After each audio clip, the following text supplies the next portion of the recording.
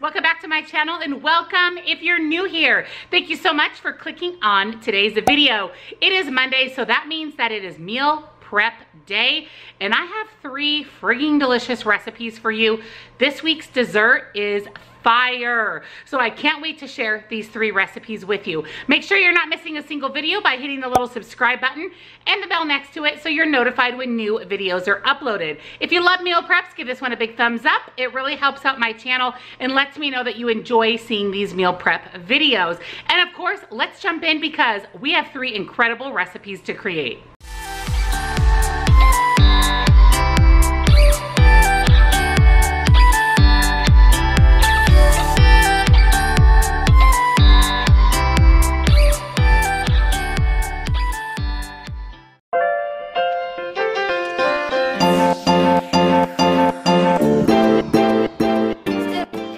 For breakfast this week, I'm making blueberry oatmeal breakfast bars. So those Belvita blueberry breakfast bars is what inspired this recipe.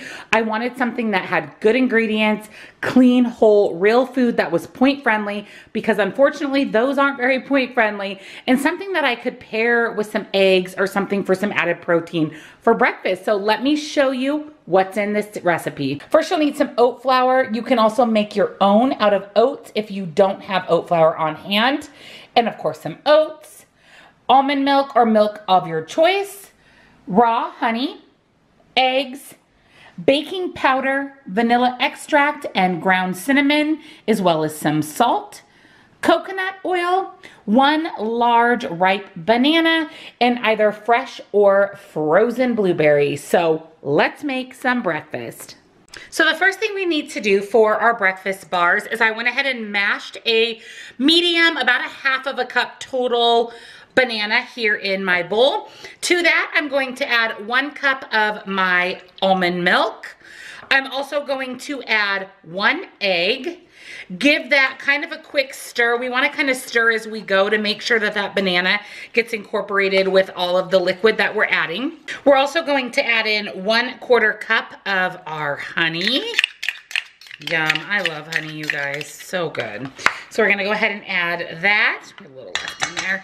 And then we are going to add 1 teaspoon of vanilla extract.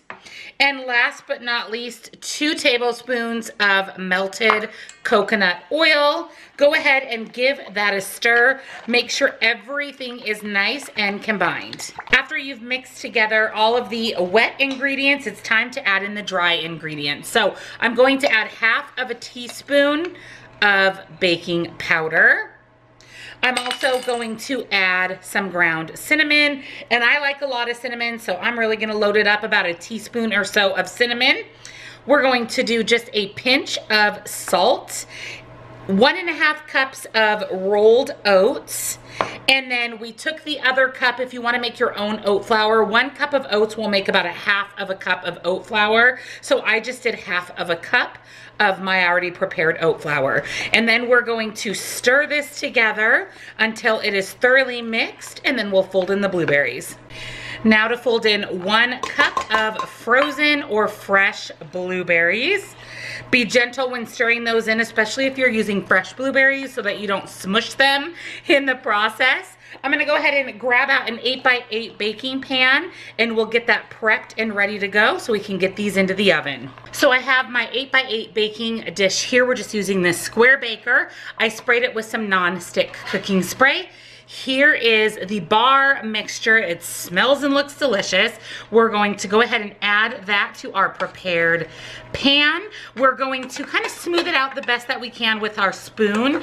And this goes into a 350-degree oven for about 30 minutes, or until the bars are cooked all the way through and there's no more liquid, so that they'll rest and we'll be able to cut them into our breakfast bars. This looks so good, nourishing, filling, and clean eating. Our breakfast bars just came out of the oven. Look how delicious these look. It smells very fruity and blueberry and sweet and cinnamony. I'm super excited for these. So I'm gonna go ahead and let these cool for a few minutes, and then I'll package them up and I'll show you what I'm going to be having with these for breakfast. So I went ahead and cut the bars into 9 pieces. So each one of these is a serving. So my plan is I'm going to have one of these breakfast bars with 1 to 2 eggs and then maybe some additional fruit. So let's go over points and calories of the bars. But first, let me show you what the inside of the bars look like. Look at the inside. Oh my goodness. You guys, these are so soft. I am stoked for these. So now let's talk about points and calories. So I went ahead and added 5 of the bars here to a Tupperware container for me so that I have one each day for breakfast. That leaves 4 additional bars here. My husband will eat these for sure. So these will definitely get eaten up. These would be a great snack too, so I may do that. But for each one of these bars, it is 6 smart points on both the blue and green plan and only 3 on purple, 186 calories. So again, I'm going to pair them with some eggs and some additional fresh fruit.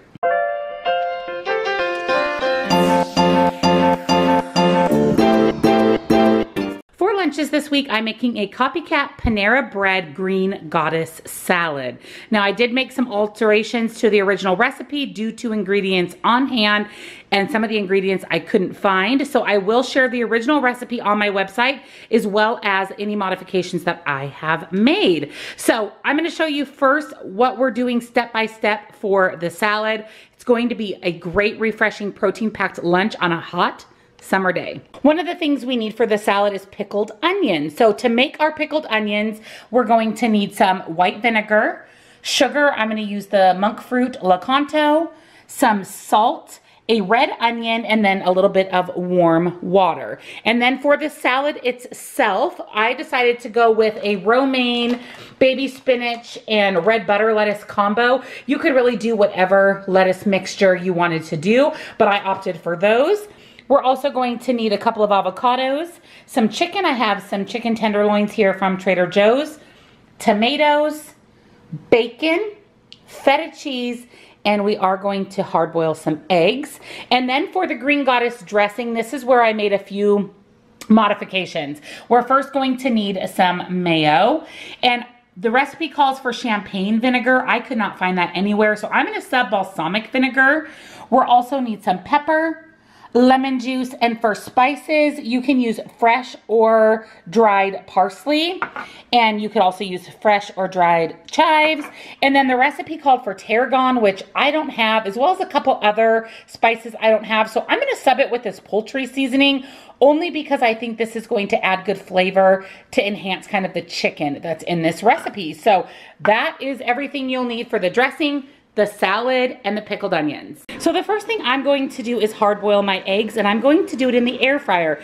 This is my first time doing this, so I had to look up a recipe online. I'm using my Copper Chef air fryer. You guys know I love this little air fryer. We actually just sold our big oven style on Swap and Shop because we don't ever use it. We use this small one a lot, and I really want an air fryer that has a dehydrator. So I highly recommend this air fryer if you're a small family or you just want to air fry a couple things at a time. I'll link this down below. I just bought mine on Amazon. So I currently have it preheating to 270 degrees. And then all we're going to do is toss our eggs in the basket once it's preheated, and we're gonna let them air fry for about 10 minutes. So the first thing that we need to do is make the pickled onions. I'm sorry if you can hear my air fryer. It's literally like right here in the background. So in a bowl, I'm going to add half of a cup of just regular white vinegar. To that, I'm gonna go ahead and add my sliced up onions. I just cut them up randomly. There's really no rhyme or reason to them. We're then going to add about 1.5 teaspoons of salt.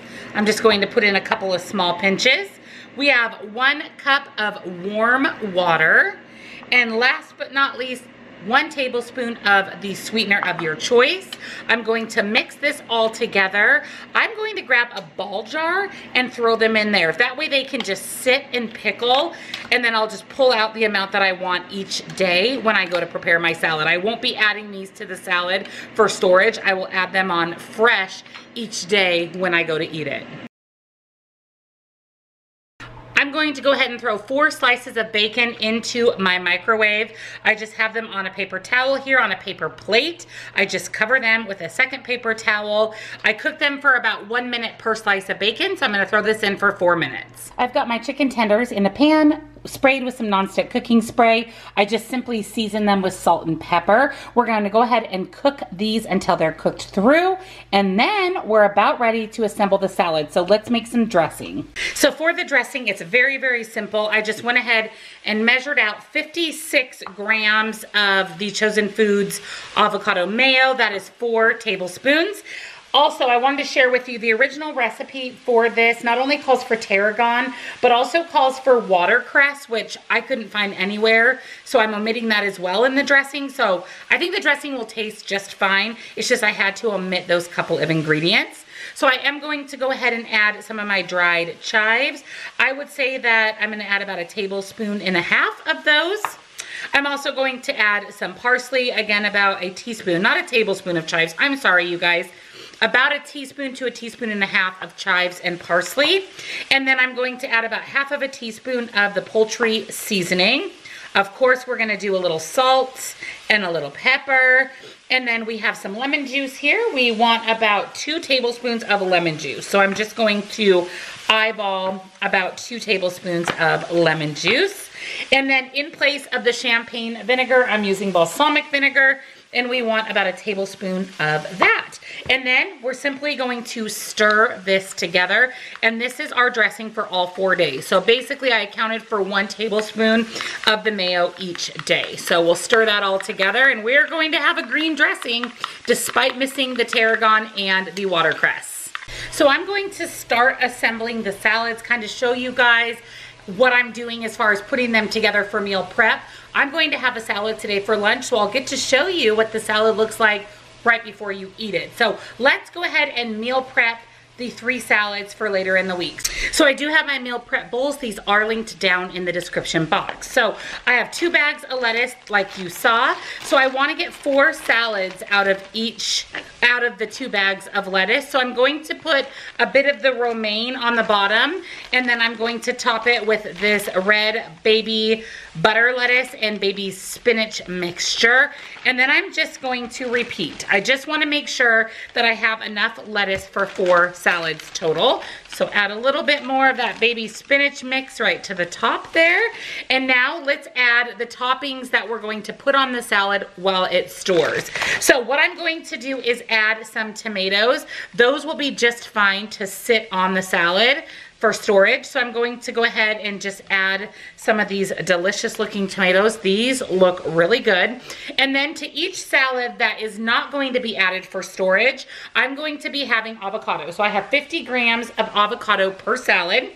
1 of my air fryer boiled eggs. I will slice this and add it before eating.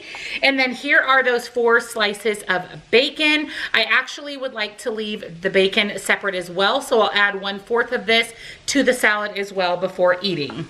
Also directly to the salad, I'm going to add 1/2 ounce of feta cheese. This is totally fine sitting on the salad as well.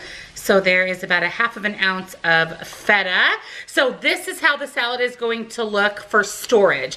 Now let's put together the dressing, and then right before we pop the lid on this, we're going to add the chicken. It's just cooling. So what I'm going to do here with the dressing, so here it is I'm going to add 1/4 of it to my little reusable to-go container. So I want to divide the dressing out evenly amongst all 4 containers, and then I will pop the lid on this and it will just sit right here in the salad bowl for storage. So this is the amount of dressing that we're going to have per salad. So I'm just going to add the cute little lid. I did get these containers at Home Goods.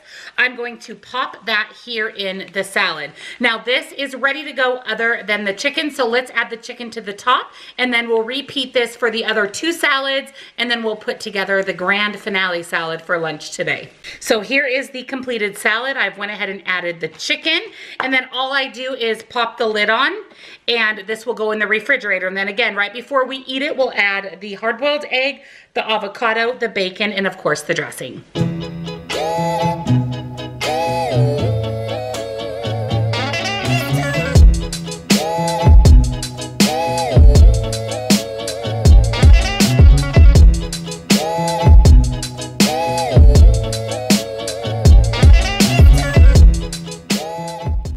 here is lunch. They are put together, but let's go over the salad here. So how I'm storing it is, of course, the greens, the tomatoes, the chicken, the feta. I have my dressing here and my hard-boiled egg that I'll just peel and slice before I eat. So I have 4 salads ready to go, 1 for today that doesn't have the dressing, and then the other 3 for storage. Each day I will top my salad with these delicious looking pickled onions. I have the bacon here, and then 50 grams of avocado. So this salad, you guys, is only 4.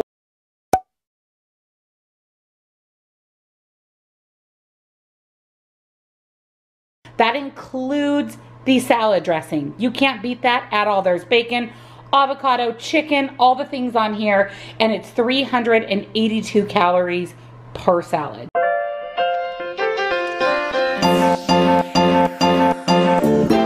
For a sweet treat this week, we're making peanut butter pie. Now, this is a fairly healthy recipe.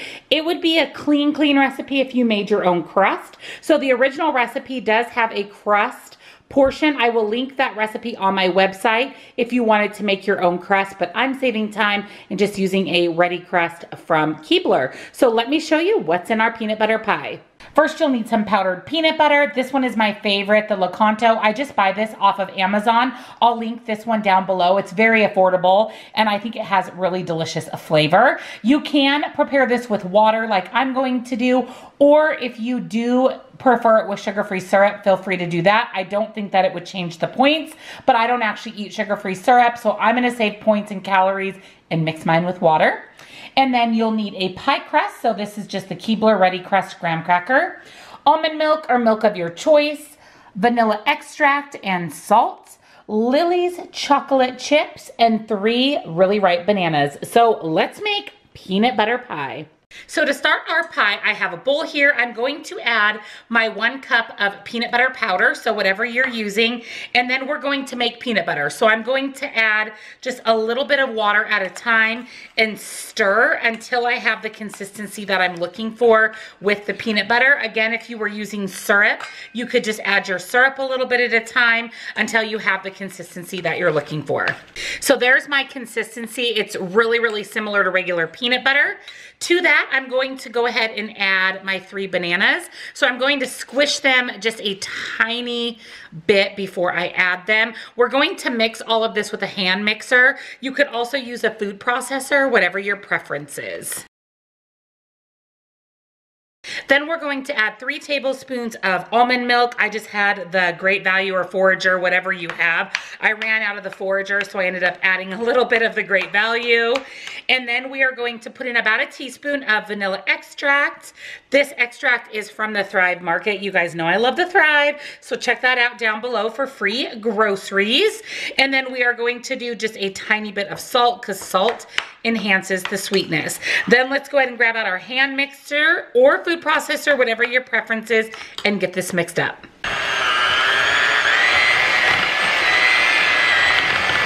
Here is our mix. This looks so good. You want it as smooth as you can get it. So I went ahead and pulled out my graham cracker crust, and I'm just going to pour the peanut butter pie mixture into the crust. We're gonna do our best to just smooth it out with the back of our spoon. Look at that. Doesn't this look so delicious? So the last step before we put it in the freezer, yes, the freezer, is to add 56 grams of Lily's chocolate chips, which is basically 4 servings. So I'm gonna go ahead and just sprinkle those right on top of the peanut butter pie. If you are not a fan of Lily's, you could use anything you want to top this with. If you do decide to go with regular chocolate chips, just recalculate the points or only use the same amount of regular chocolate chips points-wise as Lily gives you, if that makes sense. And then that way you're not having to up the points, which this is actually really good in Smart Points for dessert anyways. But I'm gonna use Lily's. I like the taste of Lily's chocolate chips. So now we're going to get this into the freezer. I'm gonna cover it with some saran wrap, and this needs to go in the freezer for 3 to 4 hours.